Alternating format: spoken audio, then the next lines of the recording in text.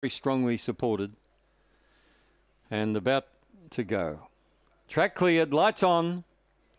Lure is running. Ready. And racing. Danio Sarah and Hope's Girl got away on level terms. They're going stride for stride. Danio Sarah takes up the early running by a length and a half. Hope's Girl. Hot Fernando was staying very wide. And Laser Guy was last. Coming to the turn. Danio Sarah by 2. Coursing a bit wide is Hope's Girl. This is home, Danio Sarah. Going to land the money, and they bet $4 about it. Danio Sarah by 3 or 4, Hope's Girl. Close for third. Laser Guy got up on the inside of Hot Fernando, and it's a tight one for the third placing.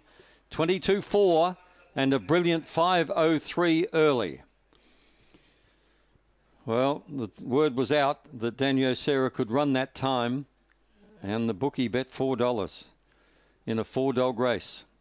Numbers are 4, 2, and the photo. Number 1 gets third, Laser Guy, and Hot Fernando is fourth. 4, 2, 1, and 8 are your officials after the fourth event out of the bridge.